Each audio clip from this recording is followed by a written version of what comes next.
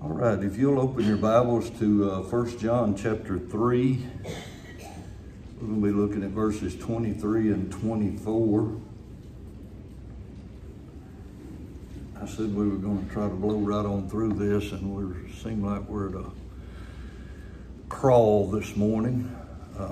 But there's some very, very important words that we're going to be looking at this morning, spending some time on what I feel like is a very key word that is, I really feel like being misused in the Christian religious realm today. We're going to be looking at the word believe that you will see in the very first verse 23. For some reason, John uses this word believe here and 8 more times before he closes out his book. The last 2 verses of chapter 3, chapter 4, and chapter 5. He will use this word believe 9 times. If you go back and look at the book of John, you will find out I didn't sit down with my Strong's Concordance and count them all last night, but I did some research on it, and you will get anywhere from 85 to 110 times that John uses the word believe. Now, when I say believe, you'll find believed, ed, you'll find believeth, not believe, some of those words, some of those terminologies. But if John used that word that many times, don't you think we ought to get a grip on what that word really means? I think it is being so misused in the world today that it is sending multitudes of people to hell today. And the reason I believe that is because we have a different understanding of the word believe today than what the original Greek has of believe today. And it means the difference between spending eternity in heaven and spending eternity in hell. The reason I'm saying that today is very, very important that we understand that. Let me give you just a couple of examples before we read the scripture. I could say to you, I believe that I can be at your place by 5 o'clock. I have used the word believe, have I not? I could say to you that I believe they're telling me the truth. The benevolence committee can sit down and say, we've listened to all of the facts, and I believe that they're going through a hard time in their life because I believe they're telling me the truth. I have used the word believe again, and we accept that. So when we're looking at the word believe, there is so many different ways to look at it. So when I look and say that we should believe on the name of his son, Jesus Christ, does that just mean that I believe that I can be there by 5 o'clock? Or I believe that they're telling me the truth, that there was a man named Jesus Christ, and he lived some 2,000 years ago, and he died on the cross, and I believe that he rose on the 3rd day. So I'm a Christian, and I believe that's what's going on in the world today. And that's not the truth. I can't pronounce the Greek, so I'm just going to spell it to you. And I'm only going to spell it once because I'm just going to tell you the Greek word. But it's P-I-S-T-E-U-S-O is the Greek word for believe. And it's used all through John's writings. It's used in other writings of Paul's writings and different ones. But we're talking about John's writings. So I'm just emphasizing John's writings. So it's used like 100 times. I'm just going to round off 100 because they're saying anywhere from 85 to 110 times in John's writing. So let's just say it's used 100 different times. When we look at that word and we begin to dig into that word, what does believe really mean when John is using the word believe? When he's using the Greek word that I just read to you and he's talking about believe. Well, John is using the word believe, and first of all, it means that we are convinced of something. And I'm convinced that there was a man named Jesus, and I'm convinced that he lived some 2,000 years ago, and I'm convinced that he died on the cross. Does that make me a Christian? No, that Greek word goes even deeper than that. I have to be convinced, and I have to accept personally and acknowledge that he did something personally for me on that cross. And what I have to do is I have to be convinced that he died personally for me, and instead of me having to die, he died for me on that cross. Instead of me dying, he paid the penalty as a substitutionary price on the cross of Calvary in order for me to be saved. I can't go to church enough to be right with God. I can't pay enough tithes into the church to be right with God. I can't be baptized enough to be right with God. The only way that I can be right with God is I believe and put my confidence in a man named Jesus, and what he did on the cross is the only way that I can have a right relationship with God. Now, that's the way John uses the word believe. But it even goes deeper than that. It means that there is no other way than Jesus and Jesus alone. Now you say, okay, you just said church attendance, baptism, tithing, all of that kind of stuff don't mean anything.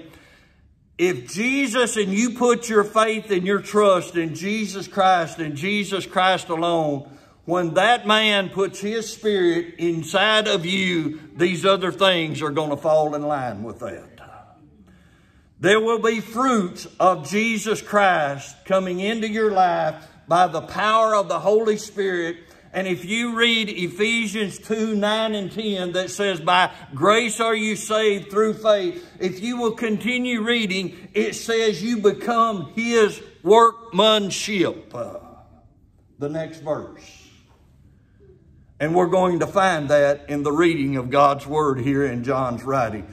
But believe means more than an intellectual knowledge. And it means more than I just went down and I said, I believe. And I believe that Jesus was a man. And I believe that Jesus died. And I believe that he was there on the cross. And I believe that he shed his blood for me. If there wasn't a revolutionary change in your thinking, and you did not allow Jesus to become the Lord of your life, and he wasn't the commander-in-chief, and you did not start following his ways instead of your ways, you need to go back and check your salvation experience. Because Paul said that when Jesus Christ comes into your heart and your life, old things are going to pass away. And there's going to be some new things move in. I didn't say that. Paul said that. And it's taught throughout Scripture. If you can comfortably stand in reverence to the reading of God's Word, 1 John chapter 3, verses 23 and 24.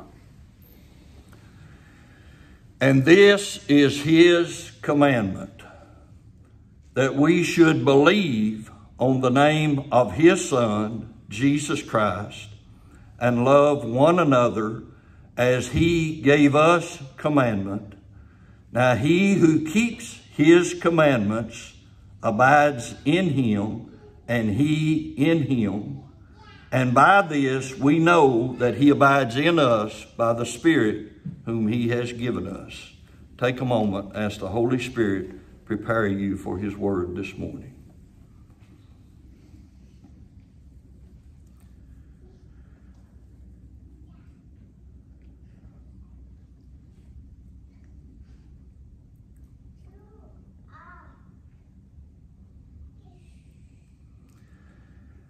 Heavenly Father, as I bow in your presence, I come, Father, humble as I know how,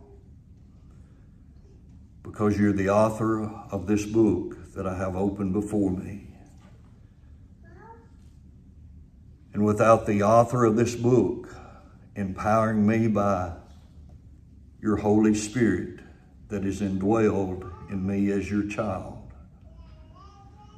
we might as well close the book and go home, because I need your anointing. We've studied it together. We've read it together. We've prayed together. But I need an anointing for this moment and this time. That you would take a body of clay, take a physical body that has a physical mind, and take my mind and my lips and use it for your honor and your glory, to only use it as a mouthpiece for you.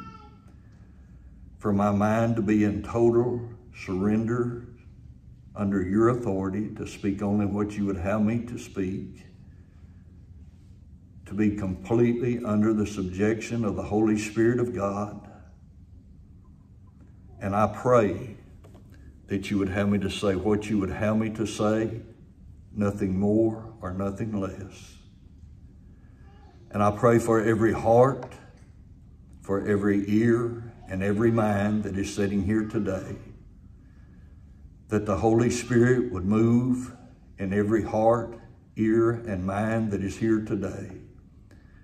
And if there's sin that is here today, I pray that you would take that sin, that you would grind it up as you did the golden calf that they made at the foot of the mountain, and it would be ground into powder before this service is over. Holy Spirit, you have the power, the convicting power. That was what you were sent back for, to convict sin.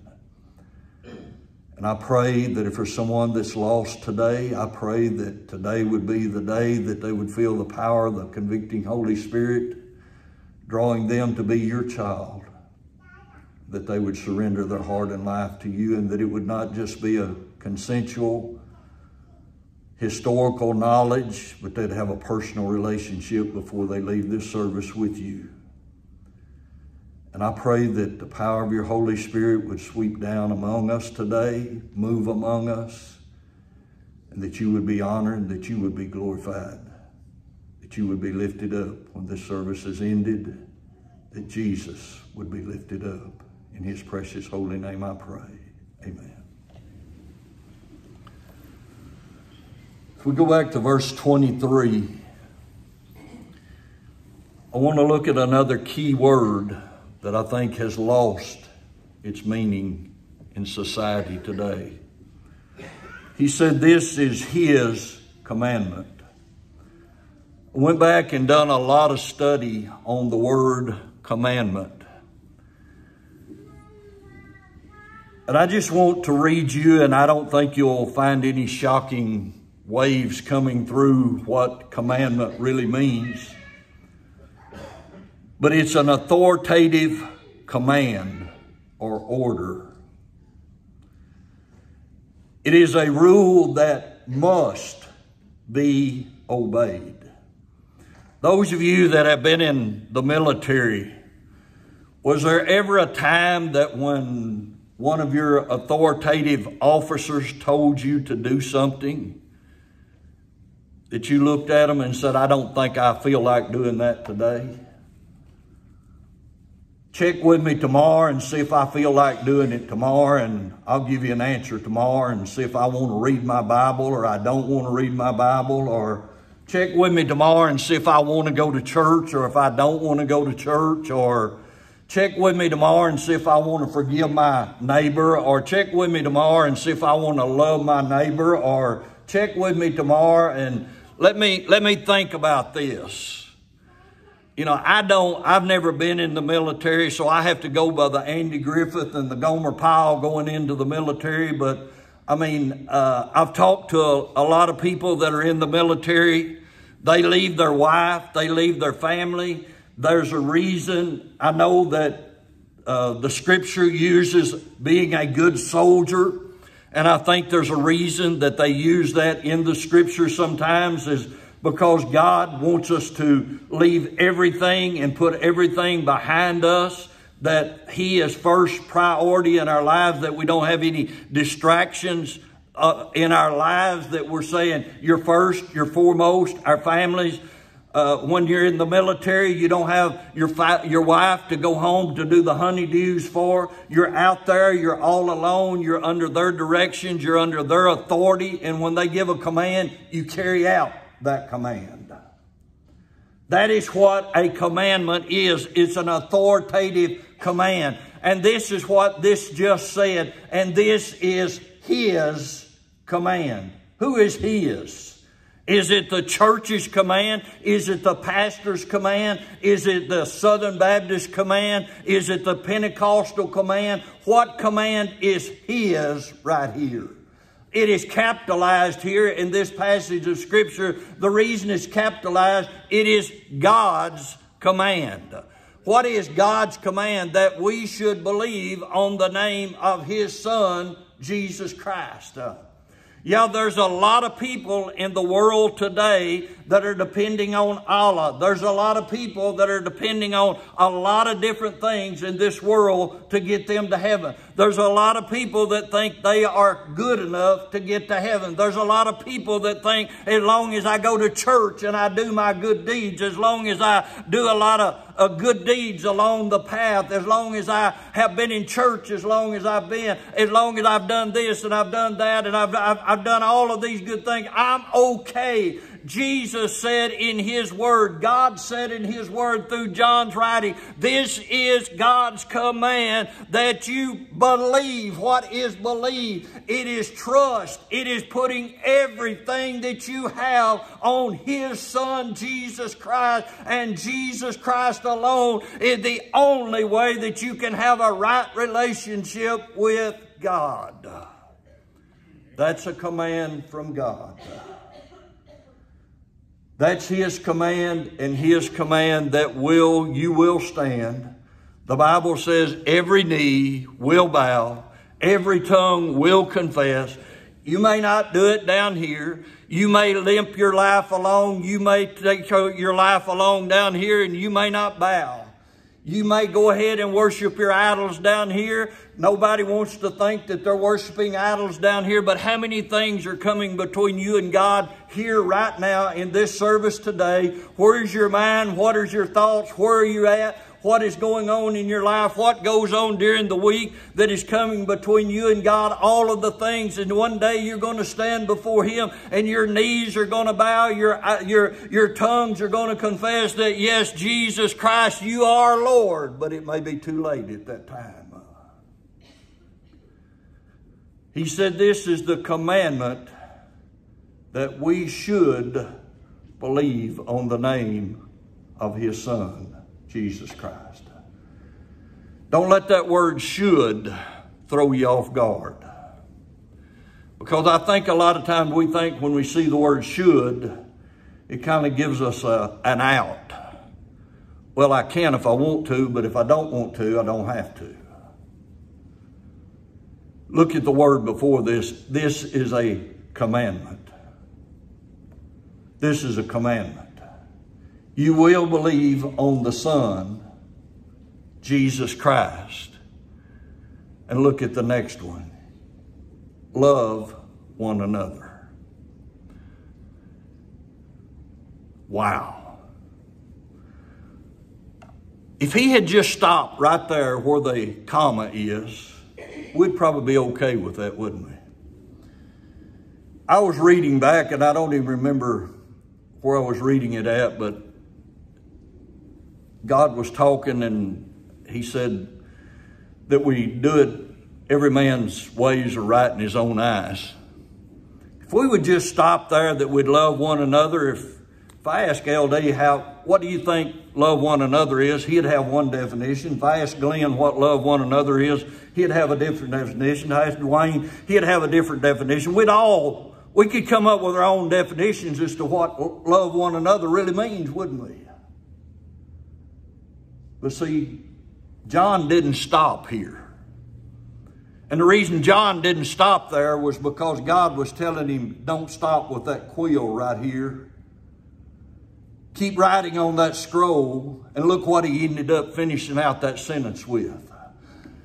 I want you to believe I want you to be convinced. I want you to take this personally.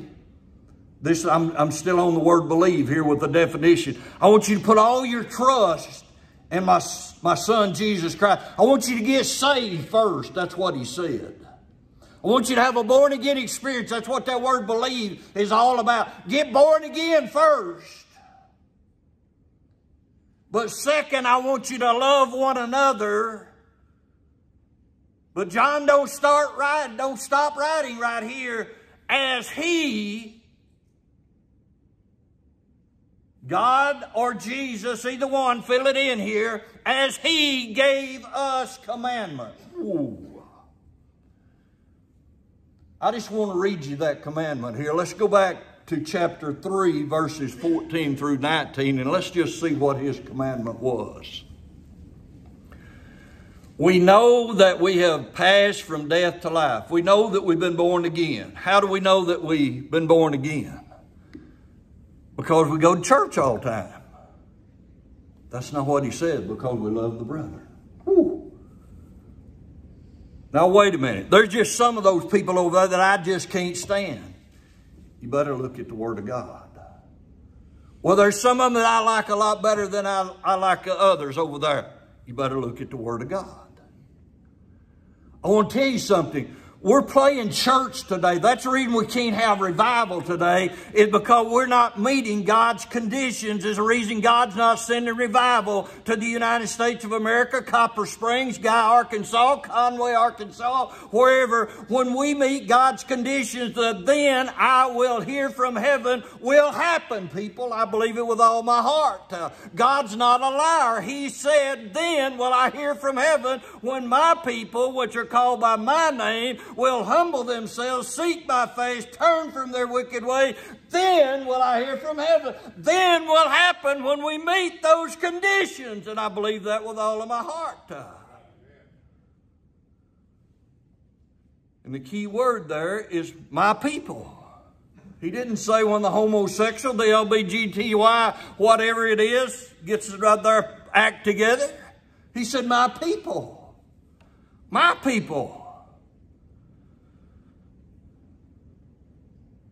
But what did he just say here? We know that we've been born again because we love the brethren.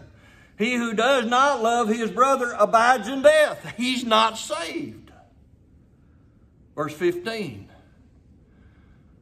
Whoever hates his brother is a murderer. Wow.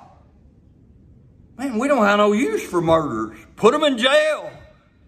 Send them to the electric chair. They don't deserve to live, right?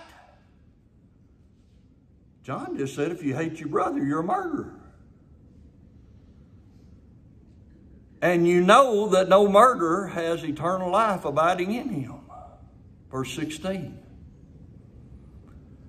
By this, we know love. By what?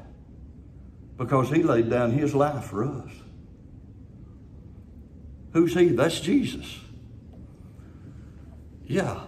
By this, we know what love is. You don't know what love is? That's when a man named Jesus was sitting in the throne of grace, throne of heaven.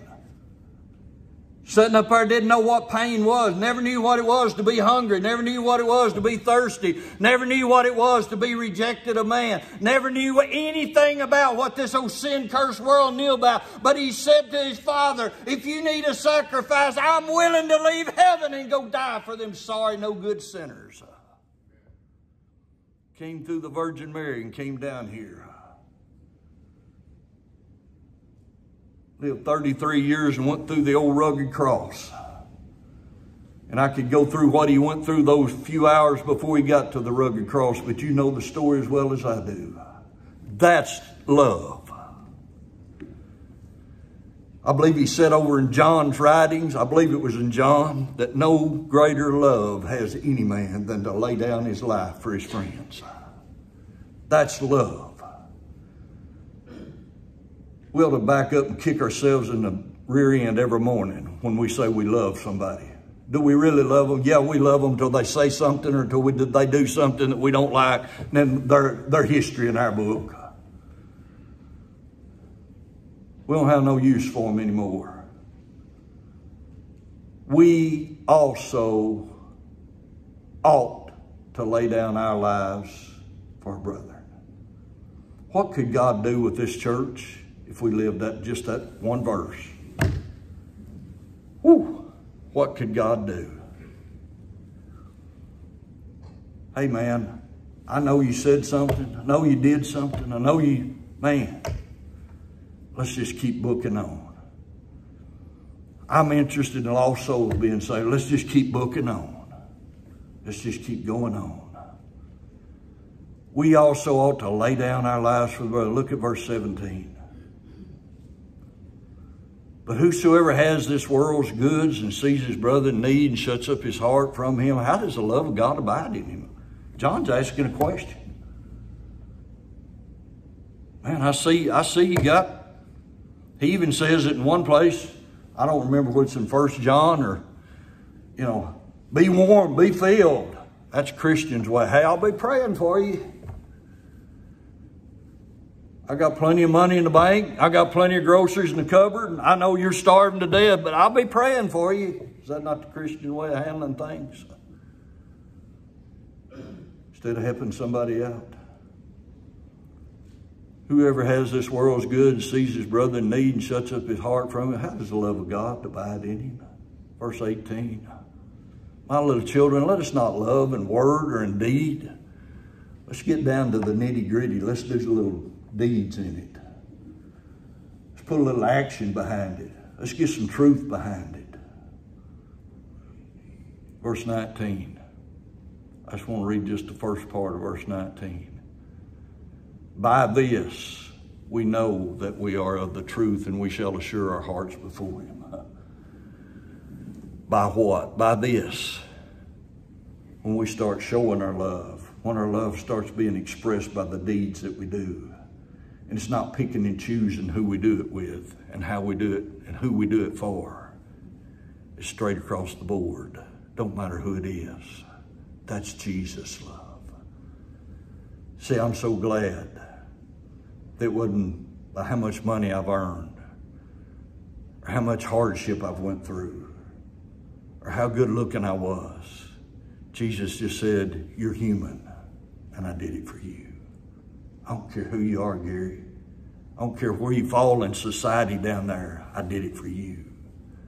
I did it for you. I laid it all down for you. And I want you to lay it down for everybody else. That's what he said. Is that not it in a nutshell? What would happen here at Copper Springs if we could live that out? That's what Jesus is asking for when he said, let's go back to verse 23. Love one another as he gave us commandment. There's that word commandment. Did he ask us? Hey, if you get up tomorrow morning and you feel like it, love one another. That's not what commandment means.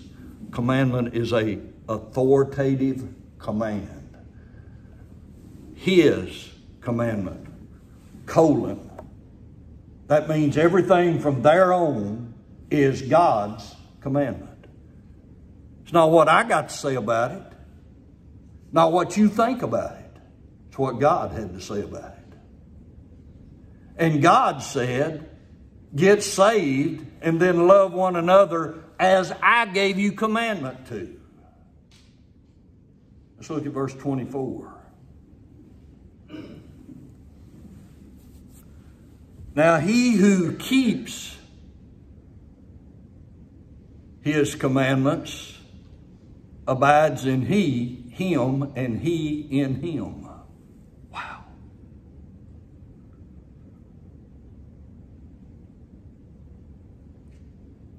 Did he say he who memorizes all the Bible? The one that's most doctrinally sound?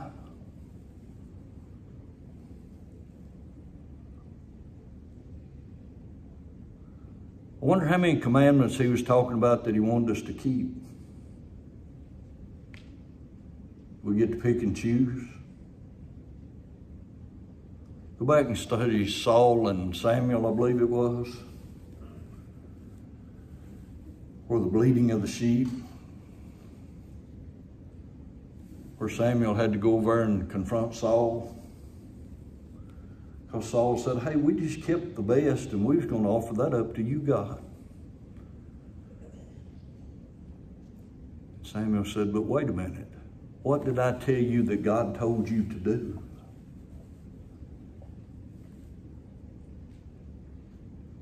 God told you to destroy everything, and you didn't do that. So the lesson is partial obedience is complete disobedience.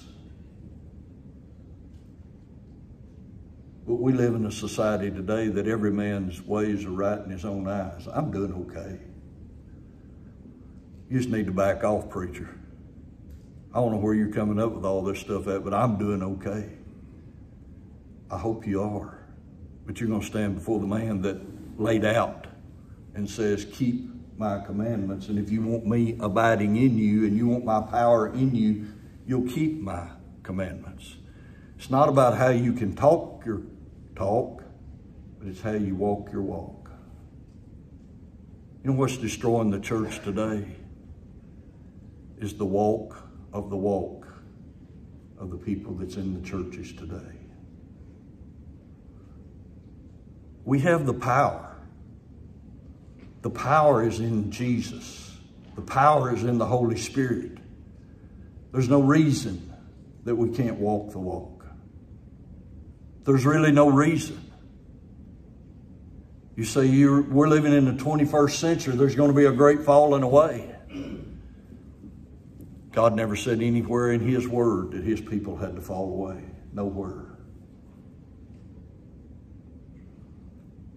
He who keeps His commandments abide in Him and He in them. And by this, we know that He abides in us. There's a lot of discrepancy. He uses that word by this, the two words by this, so many times in this book. By this, by this, by this, by this. So what's he talking about? Is it by this, he who keeps his commandments abides in him and he in him? Or is it by this that he abides in us by the Spirit whom he has given us? Pick every which one you want to pick. Because it can be by this that you keep his commandments and he's going to abide in you and He's going to abide in us. There's a mutual there that He's going to abide in him and he in him. By this, when we keep His commandments, the Spirit whom He has given us is going to abide in us. So choose whichever you want.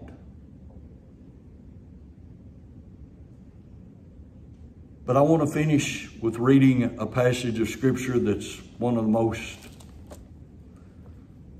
eye-opening, heart-wrenching, thought-provoking passages of Scriptures that I read multiple times, over and over and over again, and I still don't have my brain wrapped around it. Matthew chapter 7. I'm going to skip around because I don't want to read all of it. 7:13 said, enter by the narrow gate, for wide is the gate, broad is the way that leads to destruction. I want you to notice the word, many. Many are going to go in by it. What's he talking about? He's talking about hell. There's going to be many people going in that. And that's Jesus. I've got a red lettered Bible. Jesus said that. I didn't say that. There's going to be a lot of people, I really believe. I believe that are going to be Christians, deacons, preachers, Sunday school teachers, song leaders. Many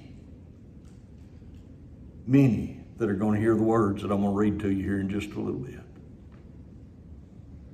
Jesus said, there's a narrow gate in verse 13. Wide is the gate, broad is the way that leads to destruction, and there's many who go by it. Verse 14. Because narrow is the gate and difficult is the way which leads to life. And what did he say here? There's few that's going to find it. That's Jesus. I'm just reading it straight from his word. Let's go down to verse 21. Not everyone who says to me, Lord, Lord, shall enter into the kingdom of heaven, but he who does the will of my Father. See, this word believe that we started out with, there's a lot of people that says, I believe, I believe, I believe. They've never been born again.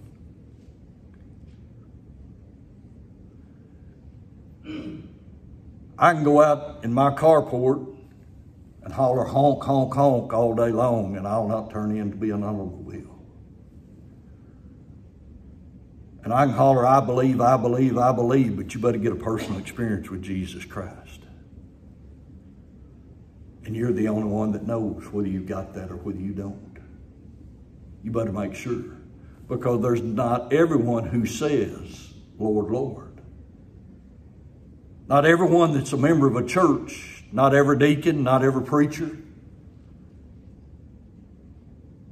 But he that does, because when you get a born again experience with Jesus Christ, you're going to do the will of the Father.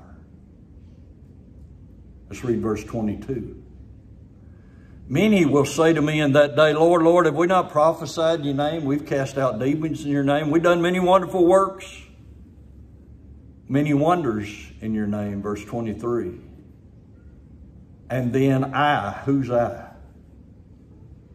You're not going to be in front of the preacher.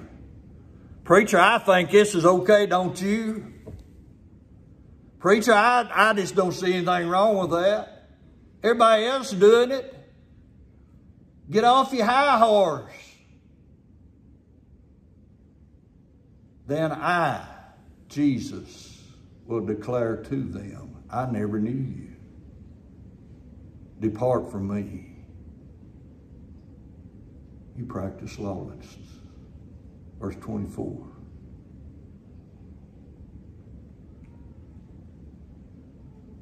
He goes immediately for saying, I never knew you, to the house built on the rock and the house built on the sand. And the very first words out of his mouth, whosoever hears these sayings of mine and does them.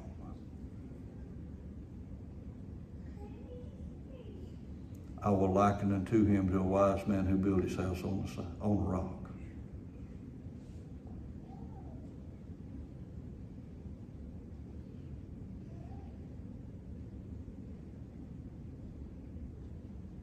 Are you a believer today?